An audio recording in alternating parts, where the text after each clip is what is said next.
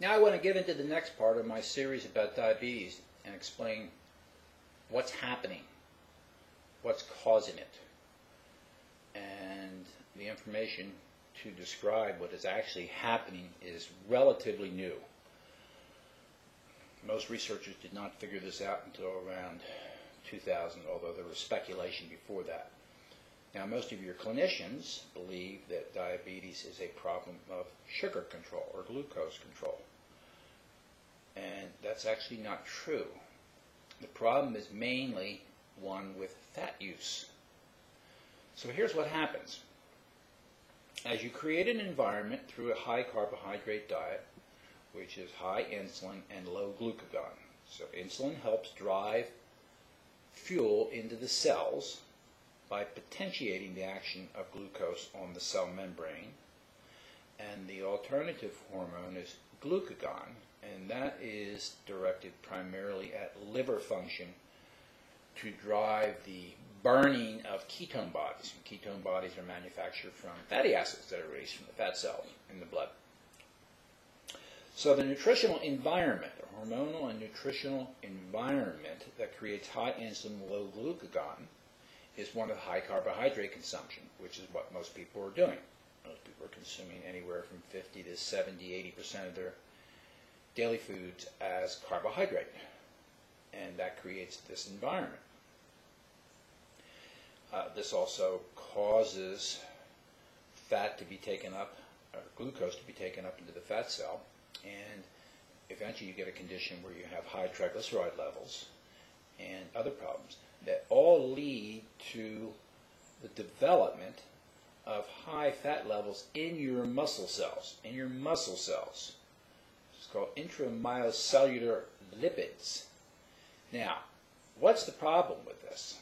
So now we get an accumulation in the cells of lipids or fats, and we can't burn them. So in the liver, we have these mitochondria. They're the powerhouses of your cell. And there's an enzyme in the mitochondria called CPT1.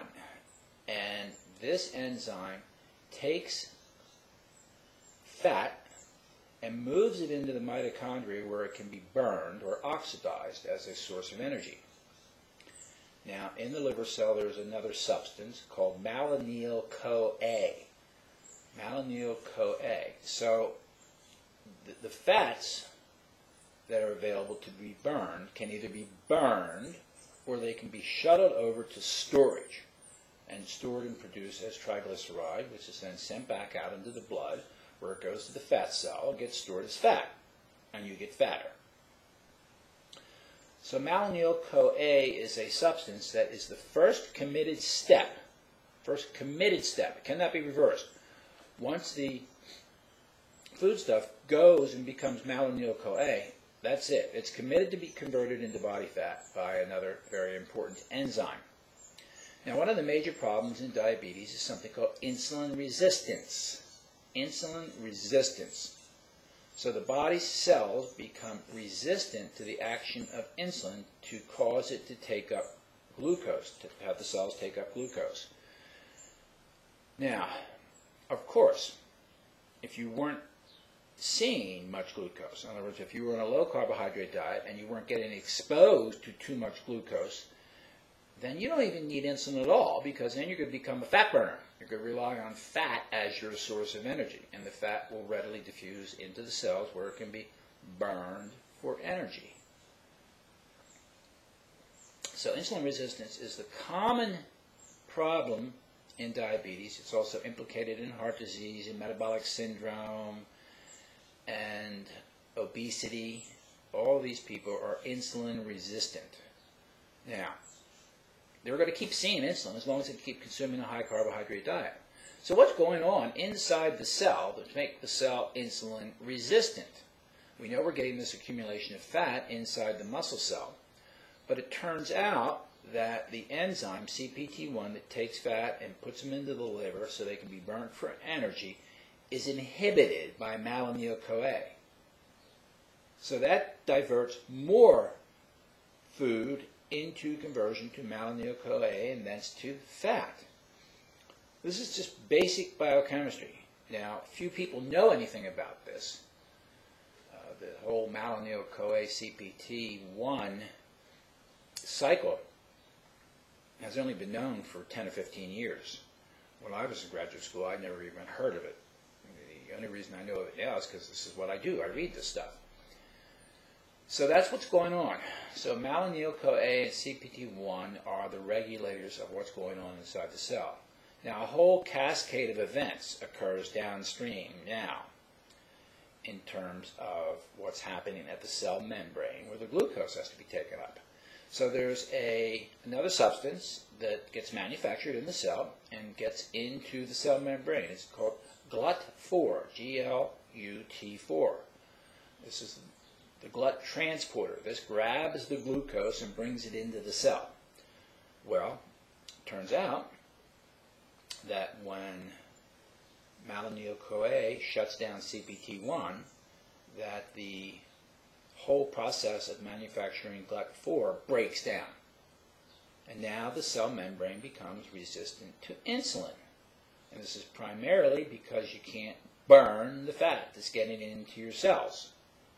Now, what happens in athletes, even though they're on a high-carb diet, and they're storing fat in their muscle cell, but because of the exercise activity, there is no breakdown, and they can burn that fat. They shuttle that fat through the mitochondria. And it's important to prevent disease that the mitochondria can burn more fat, because this is the primary fuel of the body. So this is how this whole process works. So diabetes is, in fact, a disease that is caused by a dysregulation in fat metabolism. Obviously, the glucose or sugar is leading to the problem, but it's not the primary control. So directing all of our attention at getting glucose control and glucose regulation is going to be very challenging as long as we all keep continuing to consume a high carbohydrate diet as is recommended. It's a major, major problem. So this whole thing goes beyond weight control, using the low-carb diet as a weight control issue. It drives to the heart of your very health and your very future. So carbohydrate restriction is the order of the day. That's what you should be doing. And I explain in my work how to do that, the best ways to do that. And certainly one of the poorest ways to do that is to follow the Atkins version of the low-carb diet, which is fraught with so many problems. So there you are. There's my series on diabetes. I'm Dr. Greg Ellis.